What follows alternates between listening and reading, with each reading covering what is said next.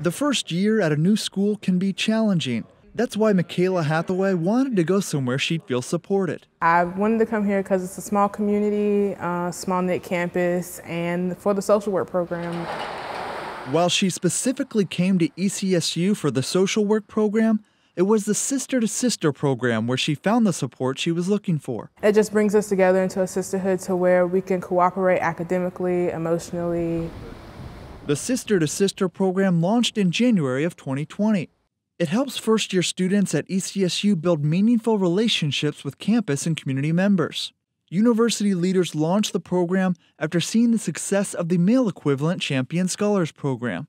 Both programs partner with local community leaders and business professionals who come to speak with the students on subjects such as career development. It helps me because I've met with people that will help me with my development in music and my development in education as well.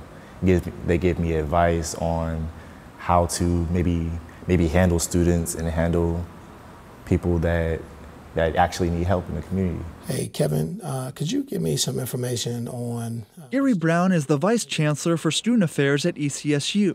He says these programs help enhance educational achievement and cultural engagement for minority men and women within the region.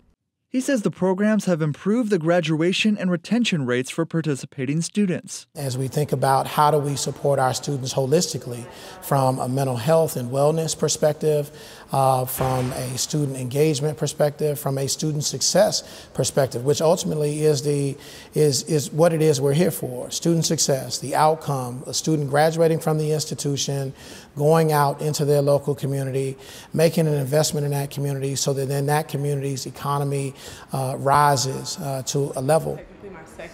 For Michaela Hathaway, the Sister to Sister program gives her the support system to do well in school and helps her move towards her dream of getting her master's at UNC Chapel Hill. We help each other out, we give each other advice, whether it be on a paper that we have coming up or just a simple speech that we have to give during class, and we just simply come together and we assist each other on how we can get it done.